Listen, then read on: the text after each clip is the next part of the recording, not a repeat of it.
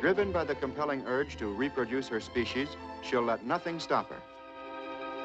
A tarantula it must be, and a tarantula it is.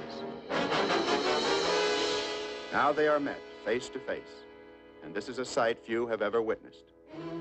In this strange encounter, the spider battles for its life, the wasp for generations yet to come. For only through the tarantula can she ensure the propagation of her line. In this raw and elemental struggle, these are the weapons: the paralyzing sting of the wasp and the lethal bite of the spider, the rapier and the broadsword.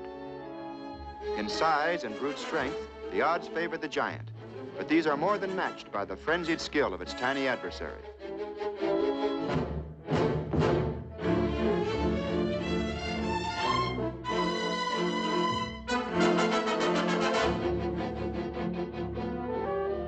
The stricken wasp grovels in the sand, but the spider fails to follow up. It's a missed opportunity and a fatal mistake. In this brief respite, the wasp recovers. And now she drives for the one vulnerable spot, the abdomen.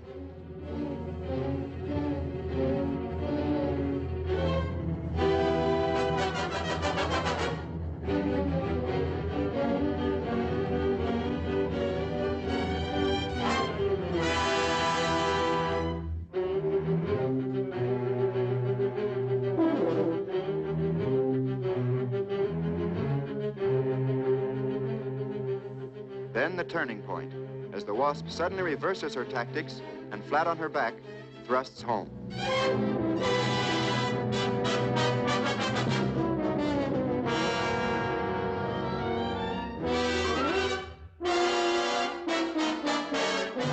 She scores again and again, and her poison begins to take its toll.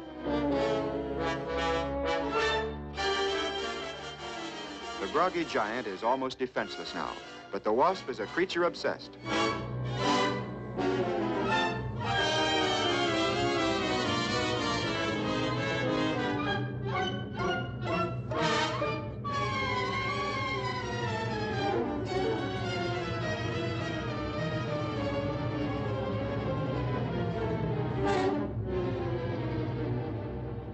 Finally, one last paralyzing thrust, and the battle is over.